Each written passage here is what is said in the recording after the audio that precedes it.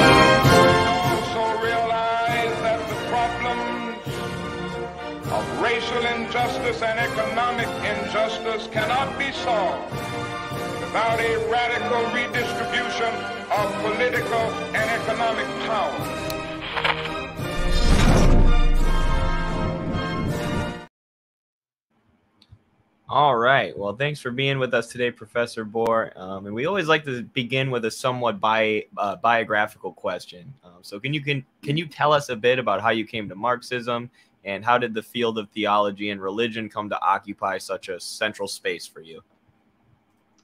Well, yes, it's always a good question, that one. I grew up in as we used to say, I was a son of the manse. The manse was the old Scottish word used for the residence of a minister in the Presbyterian Church. Okay, so my parents are immigrants from the Netherlands, and they belong to the Reformed Church of the Netherlands, or one branch of the Reformed Church, which is Calvinist. And when they met in Australia, and they were married in Australia while my father was studying theology, and he ended up being a minister in the Reformed Churches and then the Presbyterian Church. So I was very much Calvinist or Reformed church background, theological background.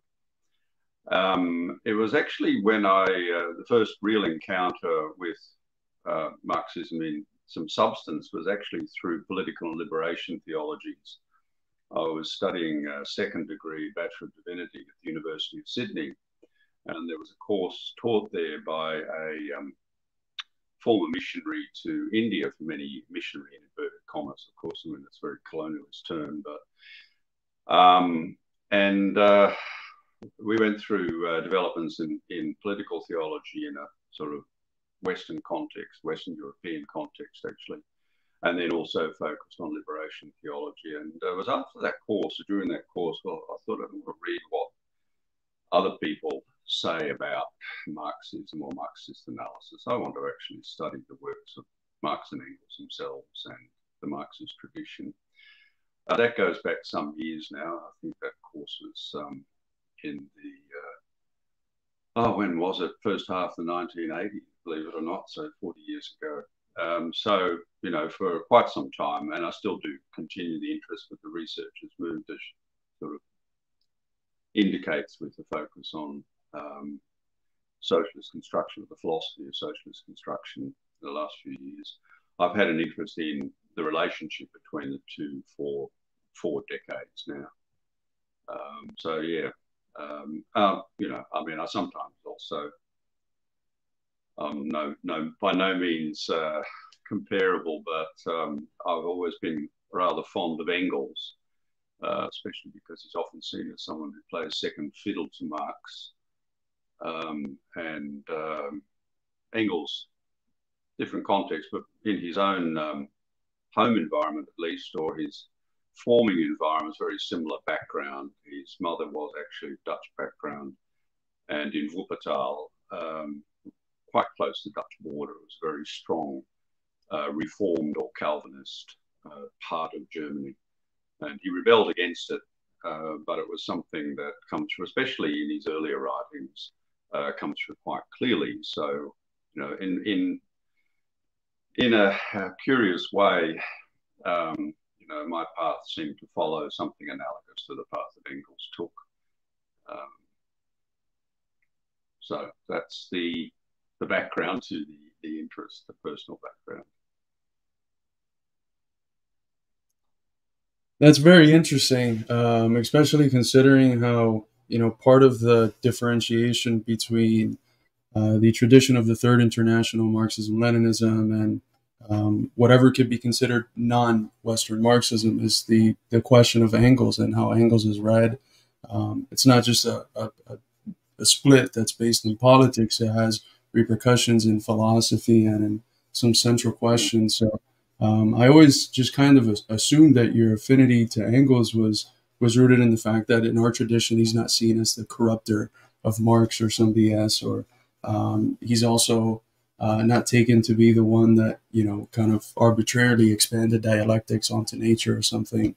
But I definitely see the overlaps there, and I'm sure Eddie does as well, because he comes from a somewhat similar background, and we've had many informed discussions of that. Absolutely, and Engels has always been my favorite too. That's interesting. Oh, that's interesting. Yeah. No, there's some amazing stuff, Engels, that is often not studied that much, and that really is quite eye-opening when you sort of, you know, work it through, read it through, study it differently. Yeah, it's a shame because in many ways that even that idea of the second fiddle, it comes from him. He's the one that described himself as the second fiddle in his text on Ludwig Feuerbach. And if he was wrong about anything, I think he was wrong about that. You know, I don't think he plays second fiddle. He always did see himself. He always did place himself in that light in relationship to Marx. And, you know, and fair enough. The problem is, I think people have taken that, well, used it actually, not understood quite what's meant, used it to say, well, even Engels thought he wasn't up to the task. And so, you know, you get this, recently, you know, 3 studies on Western Marxism and ideological structure in Western Marxism, Chinese reception. And it is this curious path among Western Marxists where it's not found in other parts of the world, that Engels is cut off from Marx, and the reason for doing so, you end up with very truncated Marxism, where Marx becomes an isolated genius, and Engels is cut off from Marx, and one of the many reasons for doing so is so you can simply cut off the whole development of the Marxist-Leninist tradition, which of course then leads you, if you want to do that as you know, a Western Marxist, then that means you can ignore all of the subsequent developments, Soviet Union, Eastern Europe, through to China, GPRK, Laos, Vietnam, etc., and all the liberation movements in Africa. That's all conveniently just discarded in the process. Very strange thing. And then you've got this weird thing of the return to Engels. You shouldn't have to, you know, return to Engels after leaving Engels or cutting him off. But it is a strange or curious deviation, if you like, that took place among Western Marxists. It is indeed. Thankfully, there are some tendencies that are changing today, but we'd like to have perhaps a whole segment with you at some point on Engels and socialist construction. So we'll move towards our next question. So we'd like to talk a little bit about the young Marx, but before we get there, can you tell us something about the milieu which precedes his and Engels' work in the 1840s? The mid-1830s are a turbulent time. there's a struggle being waged between the young or the left Hegelians and the old or conservative Hegelians. And it's a struggle that kind of starts with Feuerbach's dissertation, but it really comes out into the open with the publication of Strauss's Das Leben Jesu in 1835. But more specifically, you have this general struggle between the young Hegelians and the dominant order. You write in one of your books that the life of Jesus, Strauss's 35 books, was less of a book and more of a bomb to set the hairs running. Can you tell us a bit about the influence of this text in Frederick Wilhelm III's Prussia? How did it influence subsequent young Hegelian works? And can you elaborate on why the critique of politics in this context needed to take the form of a critique of political theology? I mean, I'll preface this by saying it's been some time since I worked on this material. So when I was thinking about our discussion today, I need to go back over some of the material and sort of bring it back to the forefront of my mind. So if there's one or two missing points, we can pick them up. I mean, we have to consider the wider context. You mentioned the context in Prussia at the time, and also the relationship with France, and a little bit further with England.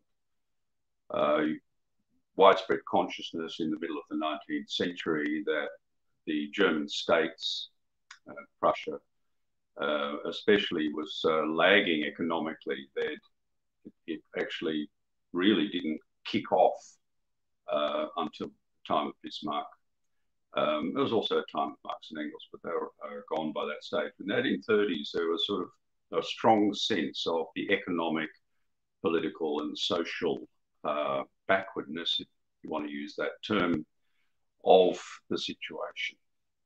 And there was almost an effort to wind back the clock, or sort of hold back history, by Friedrich Wilhelm III and then the fourth.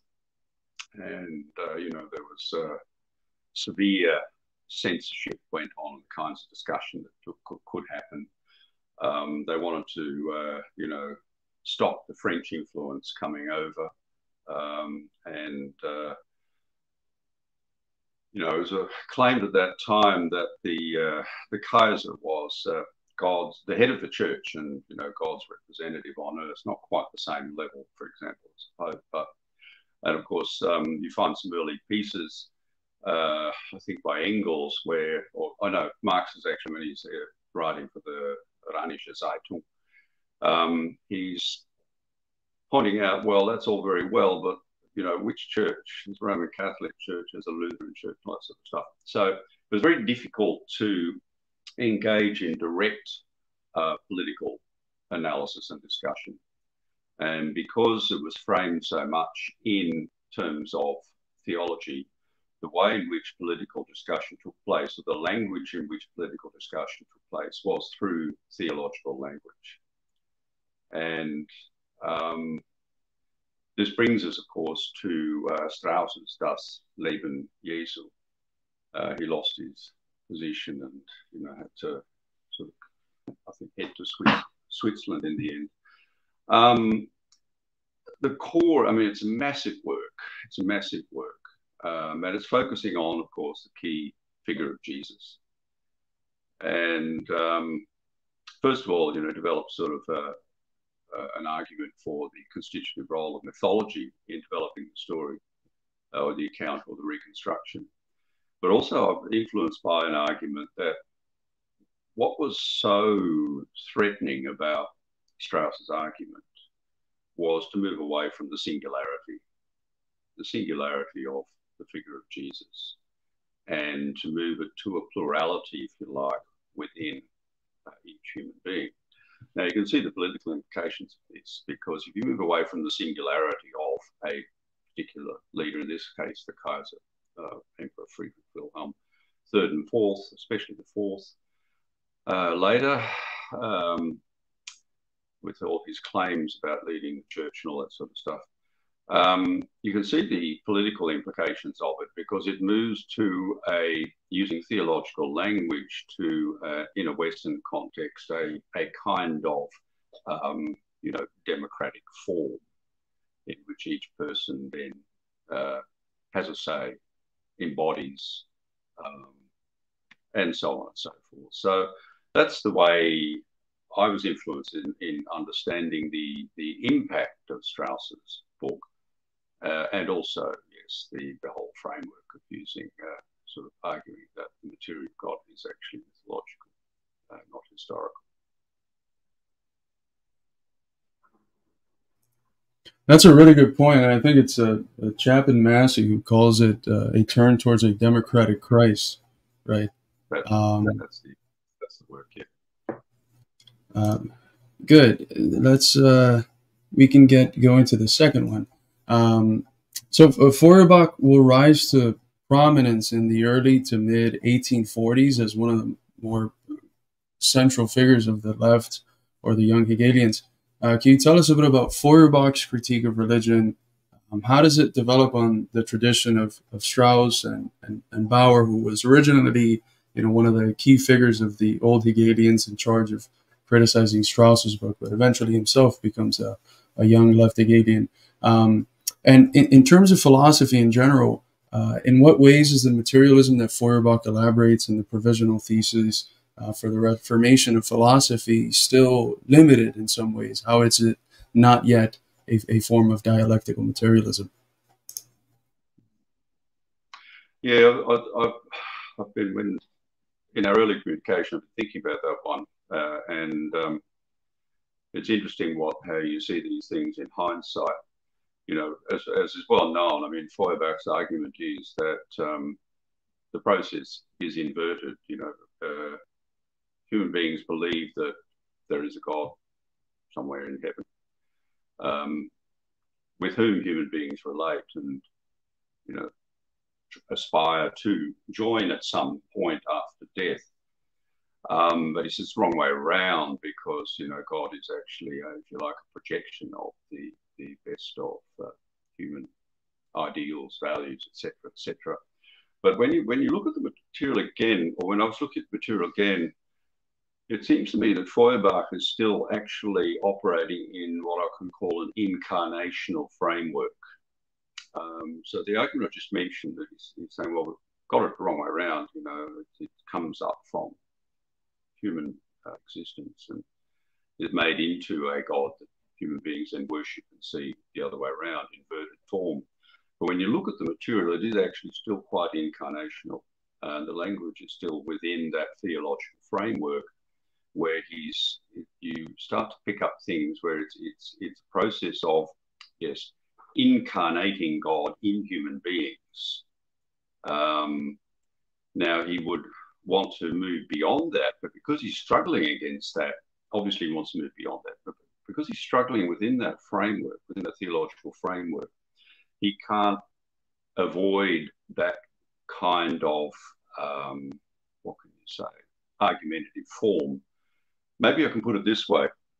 If you're engaging in, say, an argument with another position, and you allow all of the questions to be set by your opponent, and you try to engage in the theoretical struggle on your opponent's ground, you've already lost the argument. And in a sense, that's still what Strauss is doing. This is where it's not Strauss, sorry, Feuerbach. This is where it is ultimately limited by the particular language framework, theoretical framework, and the direction of his criticism and polemic.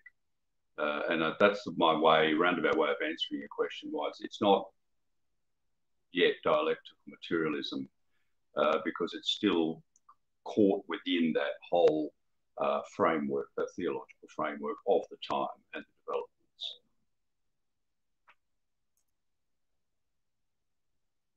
Indeed. Very insightful. Thank you. So Marx has various critiques. His critique of the Young Hegelians occurs in various periods. It seems that he first has a break in 1842 with a group called The Free, which was composed of Max Stirner, who his real name was Caspar Schmidt, and Edgar Bauer, the younger brother of Bruno. And then a couple years after, he breaks with Bruno Bauer himself, Arnold Ruga, and others. And then finally, the last person he breaks with a year after that is Feuerbach. Can you tell us a bit about Marx and Engels' overcoming or sublating of the Young Hegelians? How did the critique of the Young Hegelians play a role in the development of the new dialectical materialist outlook? Yeah, I think when I was looking at this material, I sort of went through there's a bit of a temporal sequence in the writing. I actually started with Bruno Bauer and Marx, and they were quite close for a bit. There's a record in Marx's university certificates that he at least is listed as having audited, never sat any exams in Bauer's course on the Book of Isaiah, the Old Testament Book of Isaiah. And they were supposed to work together on a number, set up a journal, and supposed to co-publish a number of works. It never actually turned out that way, but there's quite a bit of earlier critique of Bauer, and the break comes through quite sharply, which is part of that. The one that interests me a lot with this, if I can move on to that in the same group, as you mentioned, Max Stirner. What's interesting about really is it the first collaborative effort, or close to it anyway. The notes and manuscripts that we now know as German ideology, the most extensive section is actually engaging with Max Stirner. And it's both a critique and a polemic, but at the same time, you start to find the first moves to what would later become a comprehensive method of analysis. And it's very, very interesting work. And they do that through their polemic with Max Stirner, who they point out, for all of Max Stirner's sort of, proto-anarchist protestations and critiques of everything in it, and they're still ultimately beholden to a theological framework. And Feuerbach is probably the most, there's a break obviously with Feuerbach, but also the one that has gained most attention from analysis, of course, because the theses on Feuerbach, which were discovered in the notes and then sort of usually appended or at the preface to the publication, the edited edition of the notes became the German ideology. That is both a break because they needed to move beyond it, but also there's quite a significant amount of absorption, if you want to put it that way, in order to make that step beyond. And without thinking through all of these questions and debates and struggles within the Young Hegelians, we wouldn't have had the development of the method that, over the next few decades that Marx and Engels developed, the mode of analysis that they developed. So it's absolutely a crucial period, but it's something that couldn't stay within. One of the most notable features of that is, even though you can find, and as I've done in earlier research, there's plenty of material that deals with or references biblical texts, theological motifs, the fetishism of commodities or fetishism as such that you find in Capital has dimensions of this, but it's completely reshaped and transformed in the process. Engels' continuing interest in religion. But by and large, after that period, Marx and Engels don't engage in extended philosophical critiques of theology. Once they've moved past that phase, that direct engagement falls into the background because the method has started to develop, but it had to pass through that initial stage in order to get to where they could in the 1840s. And by the late 1840s, you can see that they're really moving along quite substantially towards that, developing that method.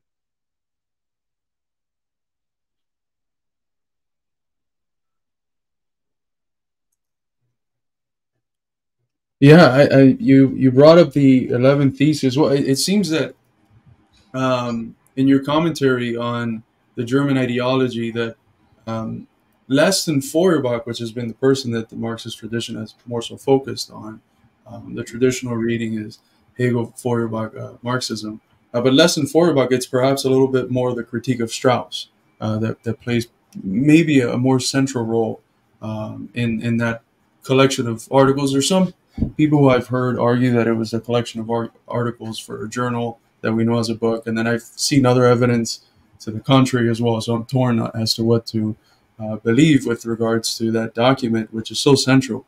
But would you say then that in some ways, like the culminating critique, the last straw, if you will, is Stirner instead of Feuerbach? Oh, look, yeah. I mean, the way I sort of, I think both. I mean, ultimately, it's Feuerbach is the last of the critiques, it seems to me. But it's probably a better idea not to separate them out.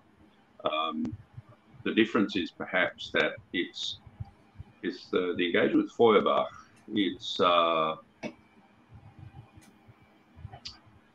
Brayton tales, seeing the point that if, it's a metaphor that Marx uses on a number of occasions. It's standing Hegel on his feet, and in a sense that's done through Feuerbach. Feuerbach is still following that Hegelian line, to use that metaphor, standing on its head.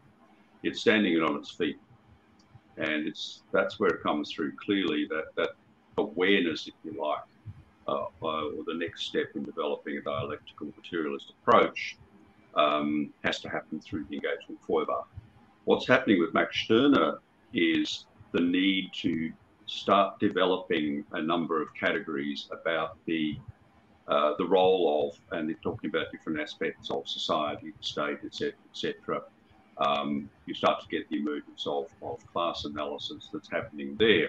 But that requires a concrete analysis of economic, social, historical conditions that leads these situations, and then what are the ideological factors that arise from those developments. And you see shorter and longer sections in the engagement with Stirner where you start to get these kinds of analysis happening. And I sometimes sort of like to imagine Marx and Engels in the very early days, the excitement of young men who sort of met and realised they quite different backgrounds and temperaments, but they definitely had something in common, sort of, staying up late into the night, smoking away, working on these rough notes and manuscripts,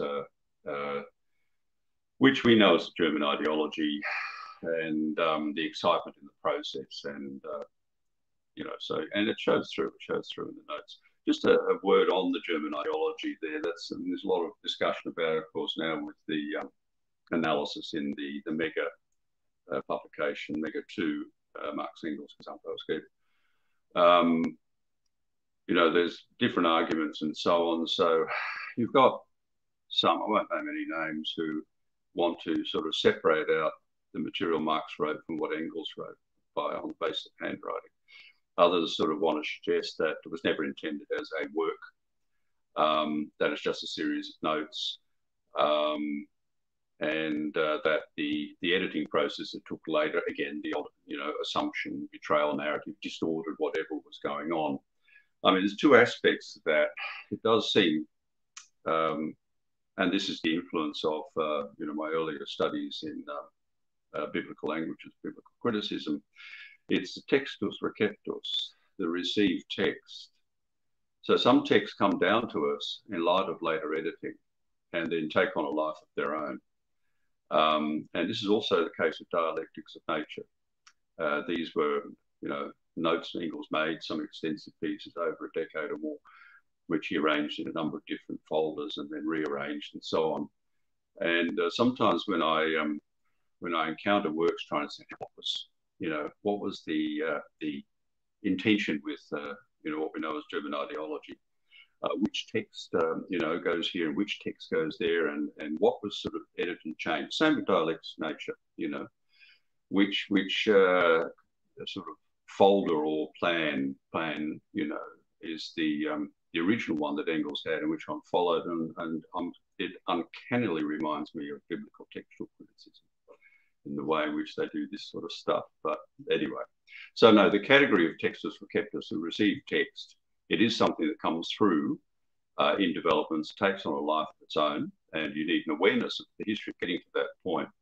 But it's also perfectly valid to to speak of the German ideology as a crucial text at the earlier stages of the development thought of Marx and Engels, and later a work like Dialectics of Nature as well. Beautifully said. Yeah, great answer. Move on to the next question that I'm excited to ask, because I grew up in an evangelical family. My grandfather was a pastor at an evangelical church, and a lot of the values, though, that were instilled in me by the church and, through that religion were some of the same values that inspired me to become a communist later in life. And there's been a lot of writing done on Marx and Engels' critiques of religion, and most oftentimes they're very one-sided. So can you tell us how Marx and Engels approach the question of religion and God in your view? Yes, good question. Yeah. I begin with the well-known ones, where Marx is sort of talking or writing in the introduction to his critique of Hegel's philosophy of right, where, he talks about, uses a lot of different metaphors, but, religion is the, paraphrasing here, I can't remember literally, the sigh of the oppressed creature, the protest, and so on and so forth. He suggested it's sort of in the end a false solution to it, but already there in the phrasing of those terms, there's an awareness or a presentation of a much more dialectical understanding of religion, if we can put it that way, instead of just a one-sided, materialism equals atheism position, which also was very much part of the Cold War ideology, atheistic communism, all that sort of rubbish. The substantial work on that, of course, comes through with Engels, and it goes right back to when he was still a teenager, or even younger, actually, and they would attend church at least once every Sunday. And Engels sort of picks up in his writings about that. There was a very large churches, many different ministers working in them. Engels picks up an element in that already at that stage. Says the criticisms of, the social framework, but actually the implied criticisms of the political framework could actually get the minister in trouble if he took it further, but he didn't. That's just the first glimmer of it, but the obvious moment when, or time when this comes to the fore is, because of that background, Engels never lost his interest in it, is of course the Peasant War in Germany, published in 1850. And it's got its problems. The problem particularly that the idea that Thomas Münzer and the peasant groups and artisans also that he was working with, and miners, in 1525, 2425, used an inner language that wasn't theological. But this is the first, if we want to use the term, wasn't used then yet, Marxist analysis of an earlier revolutionary movement in Europe, time of the Reformation, very turbulent time. And it's got a very astute analysis of Luther as well in there, because Luther initially, in the earlier writings, is moving into a more radical direction. It's almost as though, because of the forces at work and the Elector of Saxony was protecting Luther, backs off from all of those, especially when encountering Münzer. But it's that analysis that is the first one that indicates that there is, if you put it quite strongly, there's a revolutionary dimension of the history of Christianity in Europe, and that it inspired one revolutionary, pre-modern revolutionary movement after another. And what was the main reason for this? There was actually a peculiarly Western notion, transcendence and immanence, a philosophical one. So ontological transcendence, that there is an ideal, perfect world which we cannot experience and is empirically unverifiable, but to which we have reference. And obviously in a Western framework, that refers to God, heaven, etc., etc. How does this work for revolutionary leaders like Münzer and quite a number of others? It is that the rulers of the present age are not adhering to the divine law, the divine stipulations, the divine values. And what are those? They are actually, you know, to use another phrase, taking the people as the center, people-centered approach, the well-being of common people. And Münzer's Sermon to the Princes brings us out, and so on and so forth. And so it was actually a high notion of transcendence within the theological tradition, which was the ideological justification, theological justification for the revolutionary movements themselves. The concrete conditions, of course, were oppressive economic realities at the time. But the way in which it was expressed and justified and seen was in this high notion of transcendence. So then it continues on after that, but my answer is already long enough. So yes, it's very much, you know, sorry, just one more aspect of this course. It is very ambiguous politically, and too often, you know, Christianity has had a very comfortable seat next to the, if you put a seat next to the powers that be. So it could move one way or another, and the adoption of Christianity as the ideology of empire with Constantine is a good example of that. It's a great answer. Thank you. And feel free to make your answers as long as you want. I know I speak for Carlos as well, so appreciate it. Can you tell us a bit about how Lenin approaches the question of religion, and how has it been approached throughout the communist world? Yeah, that's an interesting one. So, I mean, Lenin was instinctually quite opposed to the influence of religion. Well, I should say the influence of the Russian Orthodox Church on political and social life in Russia. I should put it that way. And you can see this in his writings. You know, there's a number of pieces which I studied some years ago for my study on Lenin. At the same time, and this is where now what is becoming, you know, concretely on the ground, revolutionary movements, then the Proletarian Revolution, October Revolution, socialism in power, setting out on the socialist road. So this is actually, you know, Marxism in practice, what it's supposed to be doing.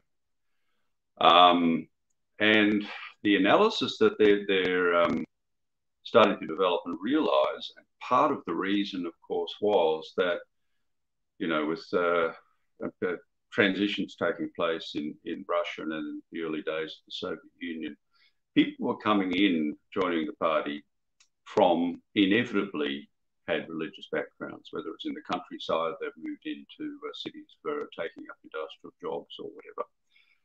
And some of the autobiographies of people doing so is an immense struggle to deal with the religious background that came through. But the realization with the Bolsheviks was that religion is a secondary issue. It's the core issue, the prime issue is economic exploitation when you're working towards proletarian revolution, and then class struggle. And if you focus on religion and attack religion, and you're going to split the working class and the peasantry, you're going to split them. And so religion then becomes a secondary issue in that sense, that it should not be an issue that splits the solidarity of the working class, urban and rural poor, if I want to put it that way.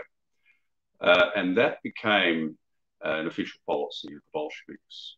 But it's a methodological insight that something like religion, we use other examples. It's necessary to critique and attack the reactionary dimensions of religion.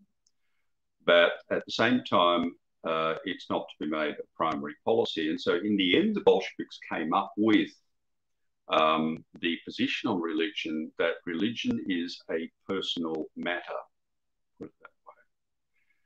So a person could join the party. It was not required for them to make a declaration for atheism on the basis of agreeing with the party platform. And if they were able to do so and agree with the party platform, they could join. If they still had religious inclinations, that was up to them. But they were not to go and proselytize in the party on that basis. So you get the clauses, for example, in the platform, then the Constitution, that freedom of religious expression, but also freedom of non-religion. So that's the other thing that comes into play. So that's the way in which I moved beyond just sort of Lenin's work. He did quite struggle with this one because he was, you know, the influence of the Orthodox Church on so many parts of society and life and whatever.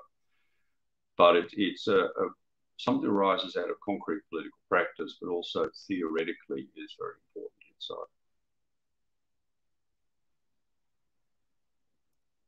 Thank you. Yeah, that's so important, especially in the U.S., because part of the anti-communist rhetoric has been telling a population of largely Christians that, you know, that Marxism is anti-God, anti-religion, and they're going to force you to be atheist or something.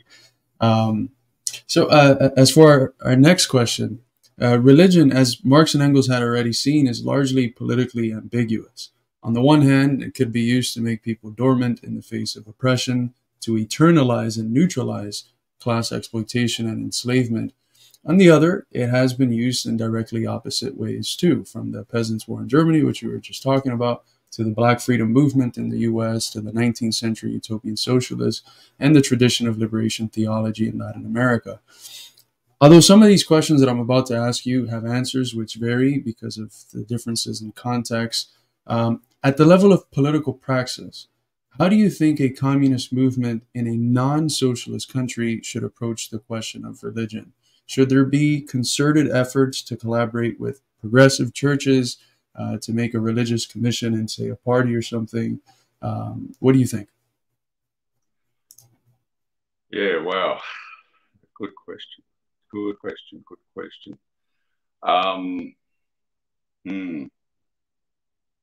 I'm thinking of a number of angles trying to answer this one.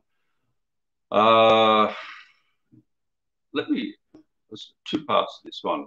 Okay, I think we need to consider clearly the, let me use the term culture here, cultural tradition, culture in a much wider sense. So history, society, political assumptions, and so on and so forth. Some countries obviously have a long cultural tradition of the influence of religion, even if in, I don't know about the US, but I know in other Western countries, by and large, most people don't believe in God, are not interested in attending church. And yet, of course, the very frameworks come out of millennia, if you like, or at least hundreds of years, millennia, of theological frameworks in Western countries have shaped the ways in which assumptions about society, politics, and culture work. And in those contexts, and this also includes, you know, Eastern Europe, Russia, etc., where Eastern Orthodoxy has been deeply influential. In those contexts, that's a very interesting one. Apart from, you know, all of the different, let's take a, you know, well, a left-wing party, a communist party, is there actually a religious commissioner and so on, alongside all of the other ones? I mean, I think it would have to be up to the parties to decide on that one.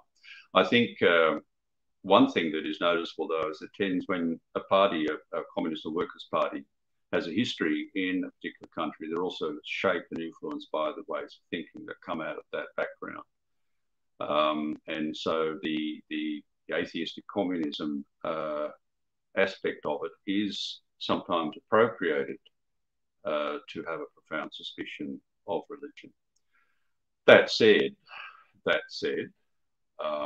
I do know that in the various peace movements, it has sometimes been the Communist Party that has taken the initial steps for developing peace movement. Good examples of the 1980s, which then, as it gained in popularity, had some of the major churches come in to play a role and became the Palm Sunday peace marches in the 80s. So they do actually collaborate on, if you want to call these things, united front work, but that's more of an ad hoc basis as for something that's more permanent in that. Usually what you find in this context is that it's a bit like one of the early, one of the congresses, the early Congress of the Bolsheviks, religion question to be dealt with later. That was it. And that's where about it's left.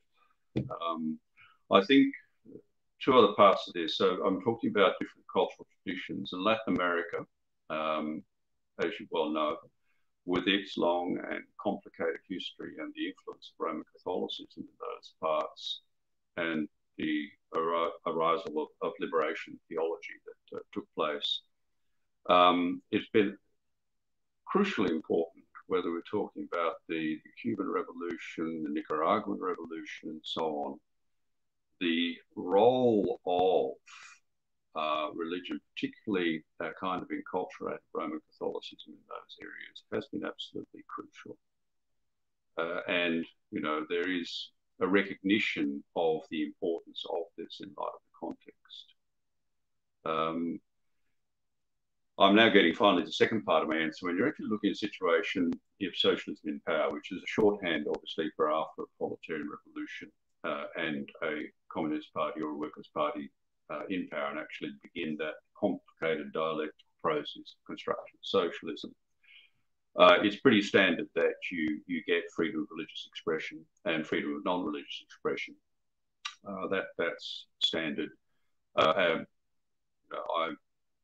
I now live in China. I live in Beijing, and I'm very interested in this aspect of it. That the CPC, Communist Party of China's policy on religion, they do actually have a special sort of section that deals with religions, and there's a long history here of Buddhism, which has really become part of Chinese culture, civilization, but also Islam has been in China for hundreds and hundreds of years, and Christianity on and off, but continuously for 500 years. All of the religious groups are represented in the Chinese People's Political Consultative Conference. There are regular meetings with the religion department and the leaders of the different religions, and the emphasis is on developing autonomously, not subject to external, control, and developing or becoming participants in the path of socialism with Chinese characteristics. In a sense, that's easier afterwards. So, and I say this because, in a sense, for about 2,500 years, if you want to put it this way, use the term, Chinese culture was already secularized 2,500 years ago. There's no need for ontological transcendence. There's no need for a personalized God within a Chinese cultural thing. It's not they lack it, they just don't need it. And even Christians in China think of God as a sort of depersonalized entity. It's not personalized because of the influence of that tradition. So you've got a very different cultural context, and yet you have, maybe it makes it easier for them. Maybe it makes it easier here to do that. You actually have a significant awareness of the importance of religion within a particular project. I'll put it that way and leave it at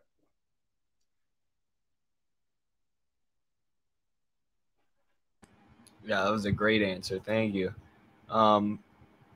I noticed that in some of your work, you've refuted the idea that religion is the main cause of wars and conflicts throughout history. So could you briefly explain why this idealist view of imperialism is not correct? Again, Which is it's oh, sorry. Yeah, go just on. to premise something real quick. This is prevalent even in parts of the U.S. left, which is surprising. You see the host of one of the major channels of the social democratic left, the Young Turks, Eddie, I'm forgetting the name. Do you remember the Frank Hubert? Yeah, he recently described the Israeli apartheid regime and the conflict at play as a conflict of religion or something. So he made precisely the mistake that I think now you're about to debunk. But yeah, go ahead. Sorry. Yeah, yes, I know it's a common one.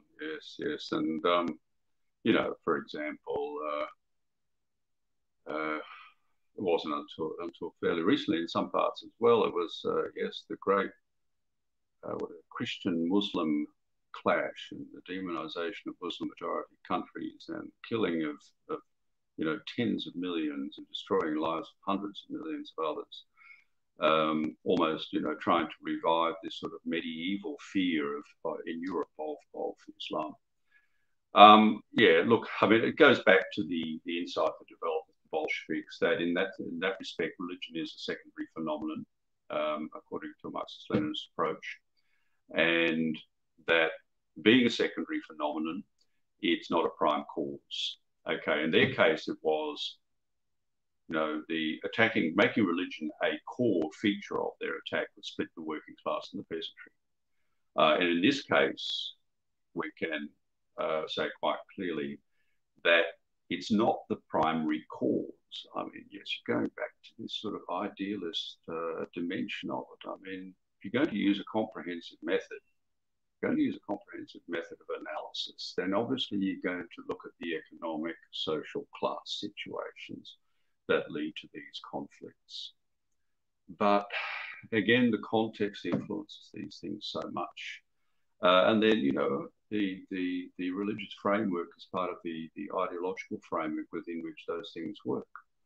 But yeah, no, it's not much to say on that. You know, religion is the main cause of conflict. One of the problems with that was, of course, it's promoted by what I call the new old atheists. I mean, it was supposed to be the new atheism, wanting to make various different arguments. I had a bit of a look at it quite some years ago.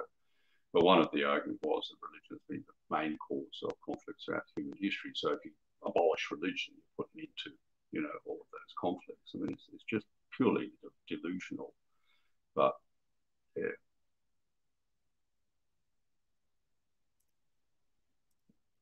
Very interesting, and I wanted to bring it back real quick because you started talking about the relation of religion to the CPC right now, and you began touching on the relationship of how Sinified Marxism, Chinese Marxism, is thinking about its own tradition of Marxism and its own older civilizational traditions, deeply rooted in Confucianism and other forms of philosophy, religions. And it reminded me of a passage that you bring up in Socialism with Chinese Characteristics, which we hope to have you back on to speak about that question in itself. But it's you say in 1925, the communist writer Guo Morao, I don't know if I'm pronouncing that correctly, he published a short story entitled "Marx Enters a Confucian Temple." It tells of a conversation between Marx and Confucius in which Marx is asked to explain his idea of a communist society. Marx does so, after which Confucius is unable to contain himself, clapping his hands and crying out, "Your ideal society and my world of Datong coincide with each other." Thereupon he quotes the text from Li Ji and replies, in reply, Marx calls Confucius an old comrade and observes, "Your opinion is completely consistent with mine." I thought that was a nice little datum. I remember after reading that, I had to post the quote on Facebook. It was very nice. But would you like to elaborate on that? How has that relationship developed in the last basically Yeah. Look, party. I probably should. It's a short story. I probably should translate it and just put it up because I don't think it's translated. I love it. It's a great little short story. And the time is very interesting. It's quite early in the piece. Yeah, I mean, on the weekend, it was up at a place near here called Fragrant Hills. And it was the last home for about a year of the CPC Central Committee as they were sort of moving before the liberation of Beijing. And there's a photograph after the focused very much on the liberation of Beijing and then the liberation of the rest of China. But Boer is in one of the photographs there. He's one of the writers who was obviously keen to see those sorts of developments. Look, let me, I mentioned earlier that unfortunately, again, it's using Western terms, but there was a kind of a process of secularization that went on 2,500, 3,000 years ago, put it that way. So it's very important to understand that it took quite some time. So this is the Zhou dynasty, which is from about 3,000 years ago, which took over from the previous Shang dynasty. The Shang dynasty still had a lot of sacrificial rites and worshipped a number of heavenly beings, the main one being Shangdi, which means literally the Lord on high. And when the Zhou dynasty really did usurp the Shang, and they had to find an ideological justification for that, and that's where you had the concept of the first early developments, the mandate of heaven. But then heaven here is a very abstract, disembodied term, tian, which just means sky. But the other thing you started to get, and one of the early ones, was actually while there was the new king or monarch, or Zhou emperor, was very small. There was the Duke of Zhou for a long time in overseeing the affairs of state, setting up structures. And what he did very clearly early on was say, okay, well, that's the Ministry of Religion. We'll put that over there, because actually the main concern that we have is focusing on governing and the people. And you start to get this development over time where, yes, well, it's there, but, and Confucius also says, just to paraphrase, but asks the question, what do you think about the gods and spirits? And he said, well, I find it's good to respect the gods and spirits, but really my attention is elsewhere. My attention is on society, on cultivating, and developing, improving the situation and so on for common people. Improving one's life and improving life society. So you get this very early process taking place. Okay, what's the relationship with Marxism to that tradition? There's been some recent materials, and it does go a long way back, but shorthand is it's called two integrations, the Young Hegelians. What are the two integrations? It's the integration of basic principles of Marxism with China's concrete conditions. That one's been quite clear since the late 1930s. And that's what socialism Chinese characteristic means. The second integration is with the best of China's traditional culture. Now, that has actually also been kind of spontaneously happening. Boer was one example, early example of this. But it was actually only identified as a clear position in the celebration of the centenary of the CPC in July of 2021, elaborated further at the General Secretary's speech at the 20th National Congress in October last year, and then the most significant statement at a forum in Shandong Province, Confucius' birthplace, on cultural inheritance and development. And then you've got methodological principles relating to how you relate to the best of China's traditional culture. So yes, it's a really, really hot topic here in China, and I've written a couple of essays, and on basis of that was asked to write a short book in a crazily short space of time. That was July and August. It's shorthand for that. On the one hand, there's a set of values that come out of the tradition, which are regarded as highly compatible with scientific socialism. Okay, so that's the values that are there. And there's a lot of discussion about which values and so on take place. The more important one is what are 5 methodological principles for engaging with this process. And For example, they include that there must be, even though they come from different backgrounds, they must be a good fit for one another. It's not just a matter of putting the two together. There must be a profound chemical reaction that transforms in the process. That's very much a dialectical process. It's a way for Marxism to gain a much longer and wider road, but also, that's for Marxism, but also the recognition that Marxism is the leading principle in this relationship. And it has been, some people say, had an Enlightenment influence in China, but it's also then moves on to say it gives a particular identity, if you like, and cultural confidence in the process.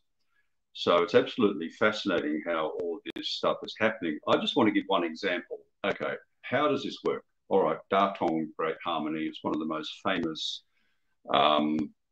texts in the Book of Rights by Confucius. There's also the Moderately Well-Off and Healthy Society, Xiaokang Society, which became a policy position with Deng Xiaoping. That also comes out of the tradition. There's many, many others, but the question is, how do you engage with traditional culture? And Western tendency is to see modernization opposed to traditional culture. You've got to preserve it, but otherwise modernization kind of wipes it out, if you like, or leaves a lot of it, just stick it in some museums and stuff like that. So there's the Chinese translation of Aufhebung is Yang, and it's become the philosophical translation. Now, Aufhebung, as you know, is the negation and then the transformation and raising to a higher level of what is negated. Now, Yangqi is a philosophical translation of it. You can see that this is stuff that I've been working on recently. Anyway, but it actually is an agricultural metaphor. So the yang means to throw up into the air, as when you're throwing up grain, winnowing grain. And so you throw it up into the air with a large shovel or a large, rake or something else for the purpose.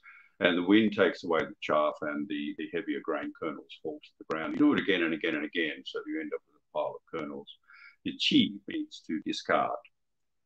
So what that means is to take or draw out the essence and discard the dross, the dregs. And it is a distinct understanding of how the dialectical process works, which I see as kind of almost an extension of Aufhebung. And an example that I like very much in this, there's many examples. You can say, okay, we can take some values and draw them out, literally, the whole world is common, or all under heaven is common good. The people are the foundation of the state, etc., etc., etc. Okay, they're fine. One that I like very much is, can you actually transform a value that is so embedded with the feudal system when it was first developed?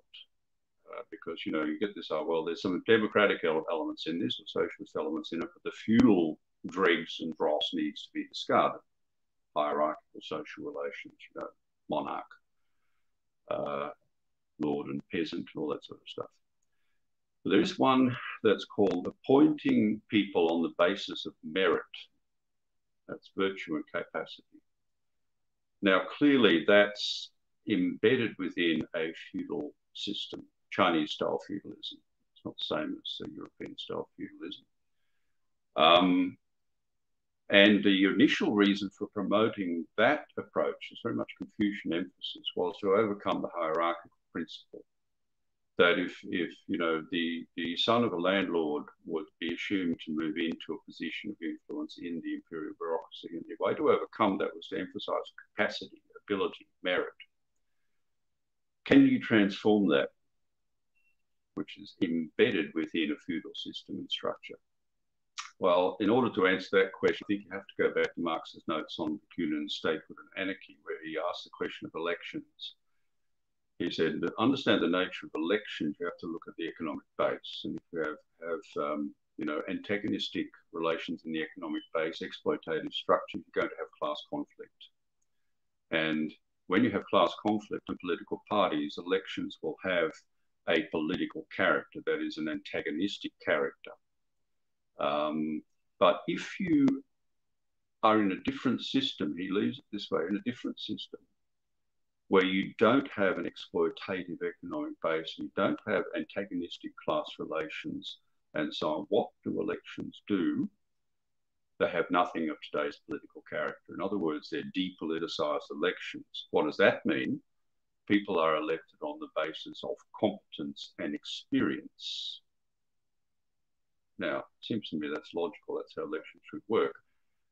Long answer, but I think you see how I'm getting to the point that even something like appointing people on the basis of merit that comes out of a feudal structure can then be aufheben, negated, transformed, taken up to another level, or Yang draw out the essence, discard the dross, and becomes a principle for appointing people and electing people to positions of responsibility in the current system. So, yeah, very long answer to your question. There's many parts to it, but it is an absolutely fascinating discussion that's taking place here at the moment. That's so interesting. And I really appreciate, I think that the Chinese term is Yang Shi that you use. Yang Shi, yes. The metaphor that he uses to describe Aufhebung is so beautiful and so on point. But yeah, we actually had, both Eddie and I were lucky when we were undergraduate students, one of our political science professors, he did his he had done his dissertation work on China. He had traveled to China for some years, and his work was in exploring that area of how the Communist Party is developing a new sort of relationship with Confucianism and this tradition, and how they're looking for ways in which to sustain rational kernels or reflect on how certain rational kernels were already sustained and what was casted out. But yeah, I find that fascinating discussion. I wish I spoke the language so that I had more things accessible to look at. But we have been going for a little bit over an hour now.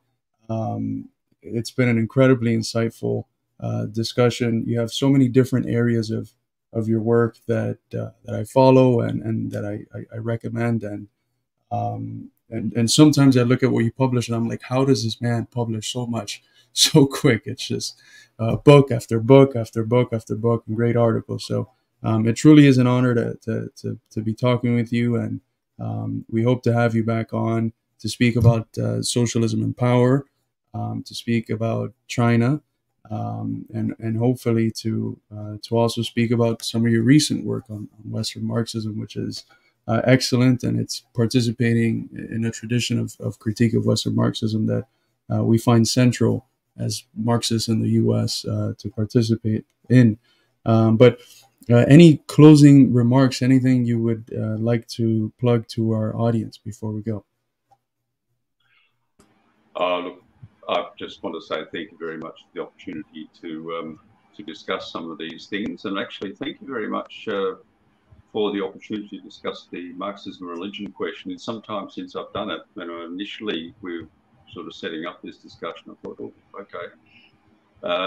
But it's actually been very interesting to sort of think about these things, which I do from time to time, but also in a bit of hindsight after being immersed in it for so long. So thank you, especially for the opportunity for doing that. Having that kind of discussion, very insightful. It's also very encouraging, the work that you're doing over there as well. It's great to see. Absolutely fantastic. Thank you. That means a lot.